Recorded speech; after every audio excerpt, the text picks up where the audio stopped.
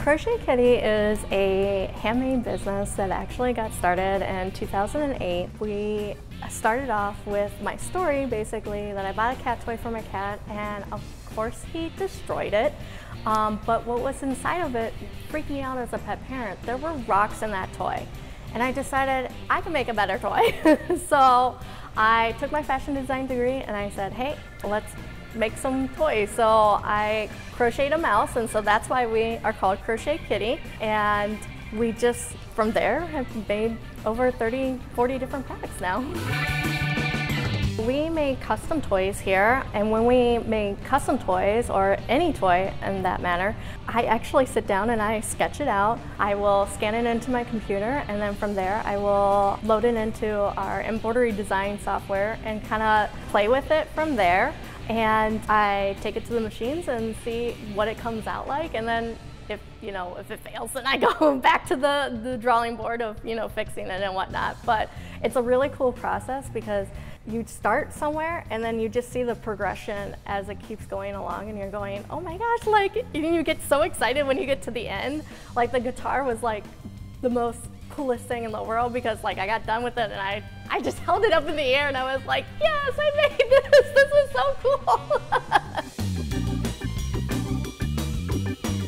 We are a safe cat toy, durable cat toy, stimulating cat toy for the consumers. Everything that we make here, through the design process, we take into consideration of how the cat's going to play with it and how it's going to interact with it, and we want to make sure that it's safe like every step of the way. So if your cat's going to bunny kick crazy on it, we're making sure that we're sewing that seam like a billion times.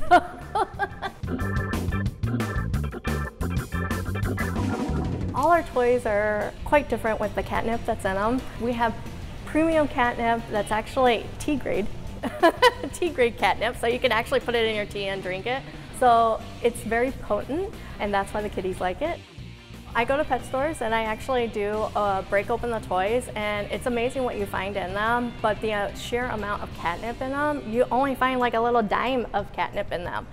And so it's not good that they don't have a lot to really attract them to the toy. We have about 2 tablespoons of catnip in most of our toys, and then when you get into our bigger toys, like the Fat Cat Kickin' Sharks and whatnot, and the guitars, they have a half a cup of catnip in them. So we definitely fill it so that it lasts a lot longer. So when you buy our toys, they have enough catnip in them that'll make them go crazy.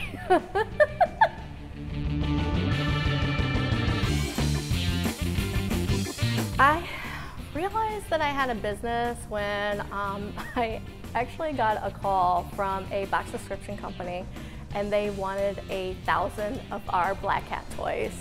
And I was like, oh my gosh, like, can I even make 1,000? There are so many things to accomplish with Crochet Kitty. Being in magazines, being on Fox 8, being at CatCon. I remember when I got accepted into CatCon for the first time, I was so excited. I was like beyond like, oh my God, I got into CatCon. So there's this like so many moments that have happened.